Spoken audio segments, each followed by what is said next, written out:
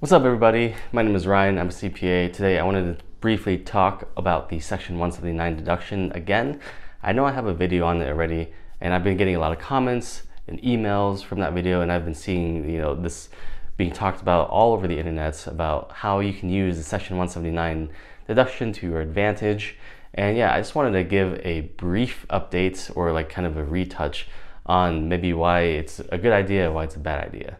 If you're not familiar with the Section 179 deduction, it allows you to depreciate certain assets fully in the first year that you purchase it. And this is obviously for business owners only. So if you have a business, let's say you wanted to buy some piece of equipment, usually you depreciate it over like 7 years, the cost of the equipment. But with Section 179, it gives you the ability to take the deduction in the first year of purchase, the entire cost of the equipment.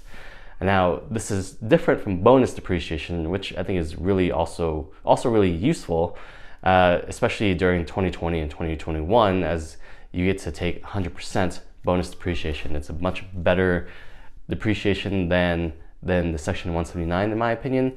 But the strength of the bonus depreciation will be phased down moving forward. So that's why I'm talking about this today.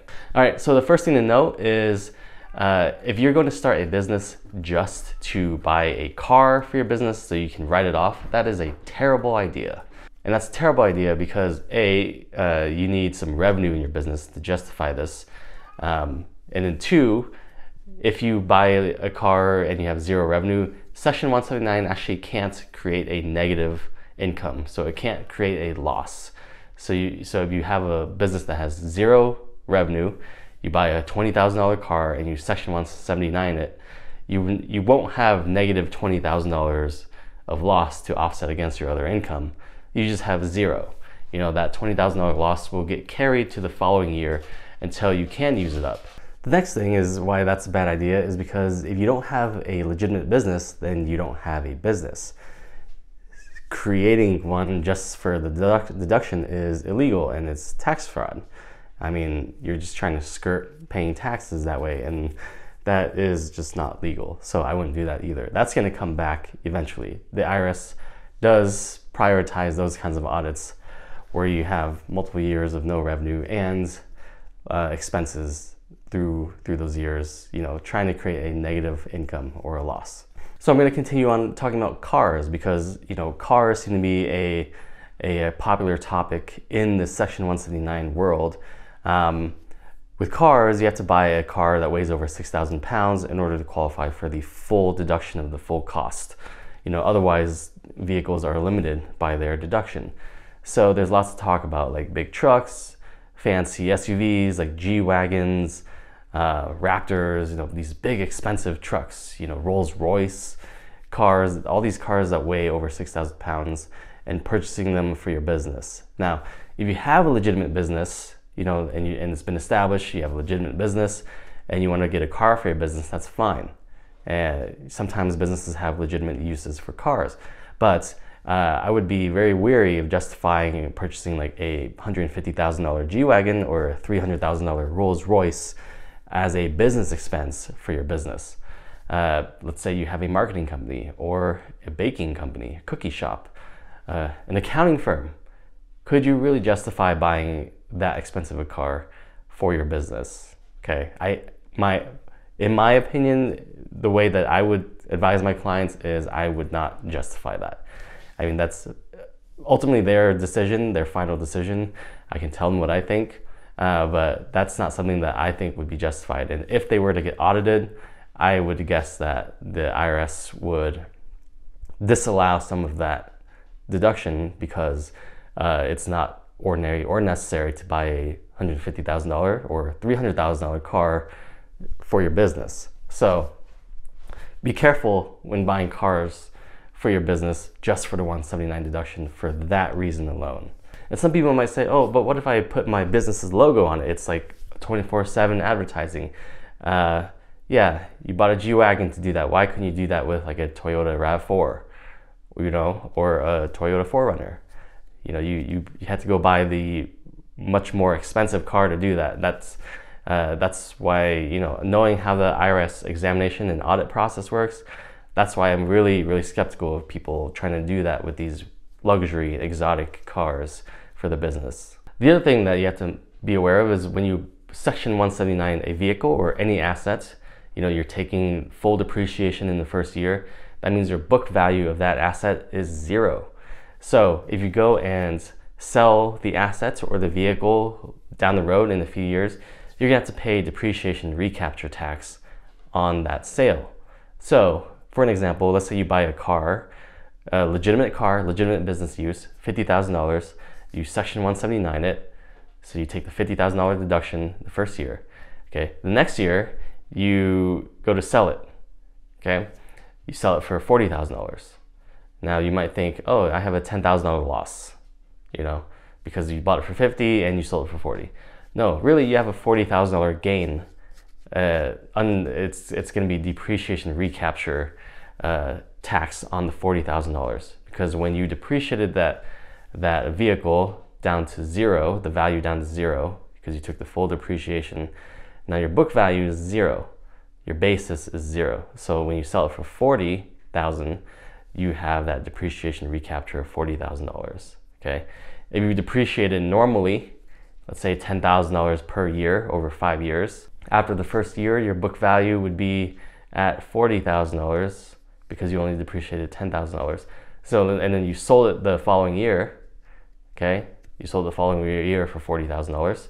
Then you have a net gain of 0 and 0 depreciation recapture. So something to keep in mind, I don't see get talked about nearly enough. The last thing I want to talk about for vehicles is business use. So in order to qualify at all for any Section 179 depreciation for a vehicle, you have to use it at least 50% for business. If you don't use it 50% for business, then it's actually a personal vehicle and you can't get any deduction for it, all right? So let's say you use it at least 50% for business. Actually, for this purpose, let's say you use it 50% for business. Some of it you use for getting groceries, picking up your kids, and then half the other time you use it to drive around and meet your clients and take them lunch and all that stuff. That doesn't mean you get to take 100% of the Section 179 deduction. That means you get to take 50% of it. So in the example of a $50,000 car, use it 50% for business, you are legally allowed to take a Section 179 deduction of $25,000, not 50, because you're using it 50% for business.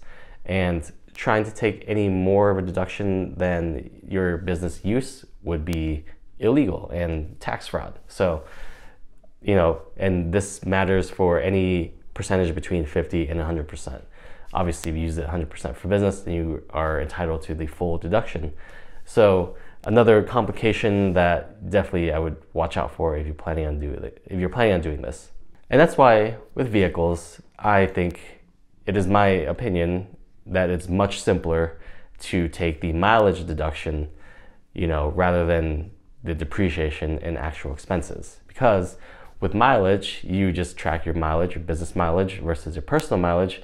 You take the IRS mileage rates, multiply it by your business mileage, and that's your deduction. If you're a sole proprietor, that's fairly easy to do on your 1040. If you're a corporation or a partnership, you just have to set up a reimbursement plan to reimburse you for the mileage. If you're taking actual expenses, you're still gonna have to track mileage, because you're gonna need to differentiate between business mileage and personal mileage. And all your expenses will be based on that ratio. 70% you use for business, then you can deduct 70% of your gas and your insurance and your depreciation and all that stuff. But you still have to track mileage. The other thing with depreciation, after the first year, if you Section 179 your car fully, after that first year, you have no more large deductions for your car, because you took it all in the first year. Whereas with mileage, you can take the mileage deduction year over year.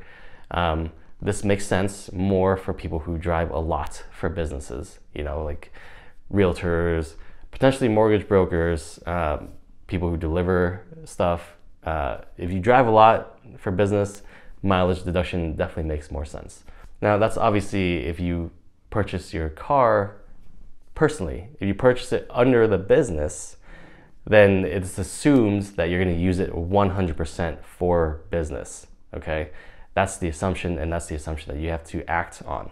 Because if you don't, excuse my cat, because if you don't, then you're gonna have to basically report personal use income.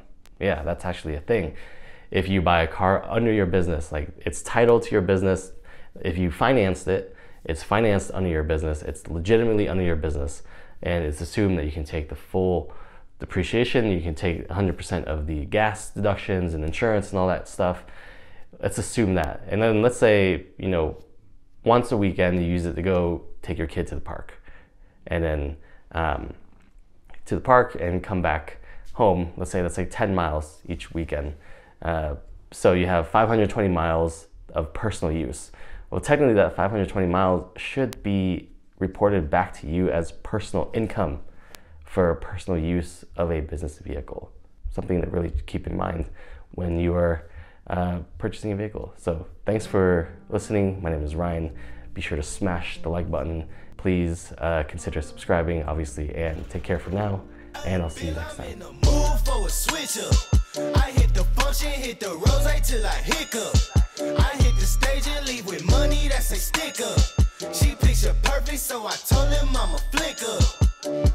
Bill, I'm in the mood for a change up. I leave the city and return with my change up.